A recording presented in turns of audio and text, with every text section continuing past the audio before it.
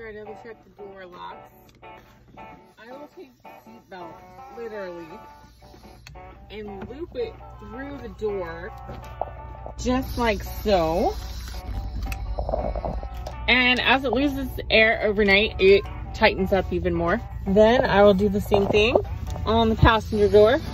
A little tip to make this easier. Sometimes you have to raise the seat up a little bit. I do that on both doors, and I'm not done.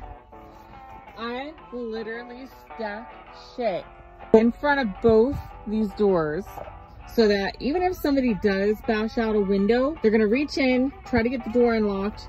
They're not gonna be able to get it undone. They're gonna have to come over all of this stuff. And all I'm gonna say is, yeah, they're not gonna make it very far.